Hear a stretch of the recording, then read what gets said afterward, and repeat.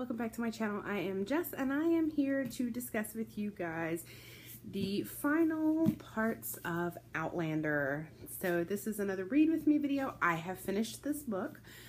I thoroughly enjoyed it, so much so that I actually ordered the next book in the series, though I will be doing a haul on Wednesday so you guys can see it then. But I read part 5, I think is where we left off in the last read with me video, and I had to know what happened to Jamie because he was, you know, Jenny's husband came back hurt pretty badly, or I don't remember if he was hurt badly, but I know they took his leg, and she comes back and Jamie is not with him, so I had to know what happened to Jamie. So I read the next part, which was only like one chapter, and I still didn't know what had happened, so I ended up having to go ahead and read the last part of the book. And I am so excited to see all of this. I mean, it was heart-wrenching to see when Jamie was so close to death, and I mean, he was so hurt, and everything that Captain Randall did to him, it was just horrible. I was horrified by that, but it's the mark of a good book when it just hurts to read those kind of things. It's a mark of a good book. So hearing about everything that Captain Randall did to Jamie was really, really hard. I still enjoyed learning more about his family and the day-to-day workings of his Lollybrock. I still don't know how to pronounce it. I know I'm terrible. But I still enjoyed learning more about it, and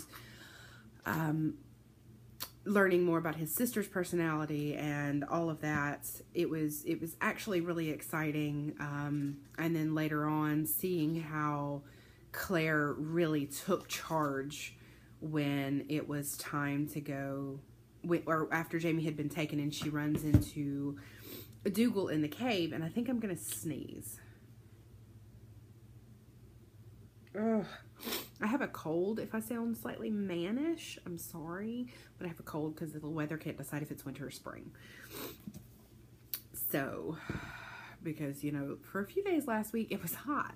Then we had the threat of tornadoes, and now it's freezing again. But, yeah, anyways, I enjoyed this immensely. I do find it, I wonder, I know the next book is set 20 years in the future, and it's from their daughter. Their daughter is the main character, if I'm not mistaken. But I wish that, you know, we could find out somehow what changed by Captain Randall dying when he did, because I'm assuming he really did. But of course, that may be mentioned later on in the next book or something. I'm not sure, but seeing Jamie recover from all that, and spending some time with the priests or the monks or whatever they were, all of that was really, really exciting. And then finding out that Claire was pregnant, that was so exciting. I really enjoyed it.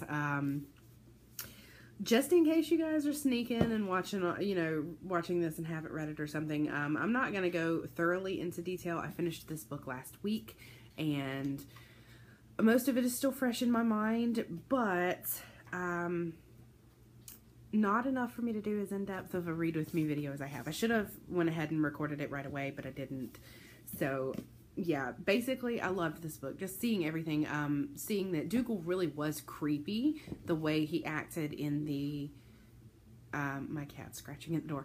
The way he acted in the cave was terrifying, and then seeing that Murtaugh is actually a much better person than I thought he was. I mean, he's actually a really good person. So this book kept me on the edge of my seat, needing to know what happened until the very end.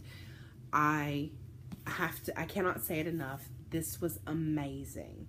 So if you haven't read it and you're old enough to read something like this, go and check it out, because it really was wonderful.